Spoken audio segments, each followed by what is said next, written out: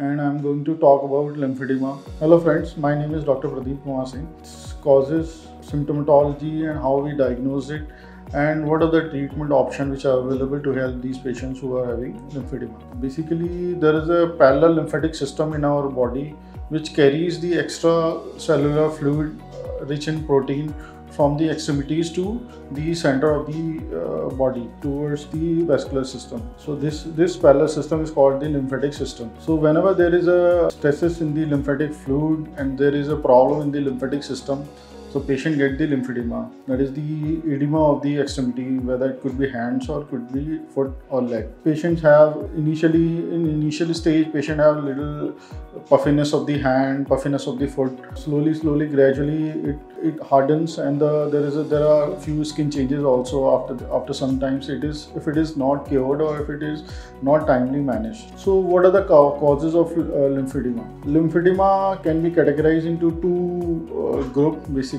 primary lymphedema and secondary lymphedema. Primary lymphedema, when there is an inherent problem with the lymphatic system from the birth itself. So it could be congenital lymphedema, it could be adolescent lymphedema, which is called lymphedema tarda, or it could be adult lymphedema. Secondary lymphedema is because of some insult to the lymphatic system after the birth. So it could be because of any trauma, it could be because of any cancer surgery, or it could be because of the cancer of the region where the lymphatic channels are present, or lymph node stations are there. So these are the basic causes of lymphedema. So what are the symptomatology of the lymphedema patients, how they present to our clinic, how they go about it. So basically, in initial stage, patient experience the puffiness of the limbs, could be hands or could be foot.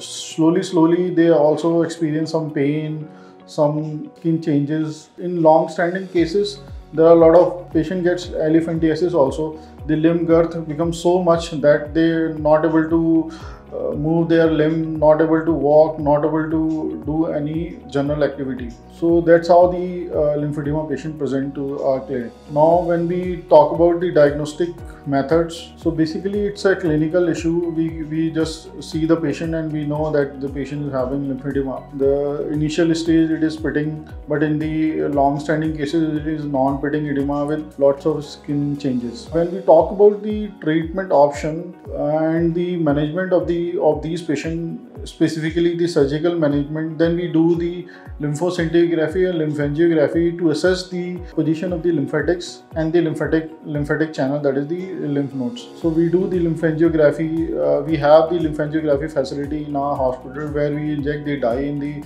web space of the fingers or the toes, and we see and we scan with the gamma camera and see the status of the lymphatics, whether they are intact or not, or there is a dilatation of the lymphatic channels. So that's how we diagnose and that's how we plan the patient for the surgery, if the surgery is required. Now when we talk about the management of the lymphedema patient, we divide it into two phases. One is the conservative management and another is the surgical management. Surgical management is further in two stages, which I'll talk about later. First, we come to the conservative management. When after the lymphangiography, we found that the lymphatic vessels are intact, and lymphatic basins, which are also called the lymph nodes, they are also intact, and it is then we know that it's a temporary phase of the edema. So it can be very well relieved with the help of the conservative management, which has three stages, three part of the conservative management. First, we do the manual drainage of the extremity. Then we do the triple bandaging and the limb elevation. So these are the main three steps for the conservative management of the lymphedema. Initial stages of the lymphedema can be very well managed by the conservative treatment. This problem gets chronic, and we know that there is a certain blockage of the lymphatic vessels and the lymph node stations. Then only the surgical options are left. Whenever there is a failure of conservative management, we offer the surgical treatment. Surgical treatment is divided into two phases. One is the physiological surgical treatment. Second is the excisional procedures. Physiological procedures, we bypass the lymphatic channels, or we provide the new lymph node basin which are there in other part of the extremities. That means we do the free vascularized lymph node transfer and lymphovenous anastomosis we do. What we do in lymphovenous anastomosis, when we found that there are lymphatics which are intact, we anastomose those lymphatics with the venous channels. So the lymphatic system gets bypassed through the veins. So we bypass the blocked area and the lymph tend to get flow through the venous system. So that's how we do the lymphatic channels. When we see there are no lymphatic vessels, intact lymphatic vessels on lymphangiography, then we do the free vascularized lymph node where we take the lymph nodes along with its vascular supply from the other part of the body. Most common sites are the axillary lymph nodes or the supraclavicular lymph nodes.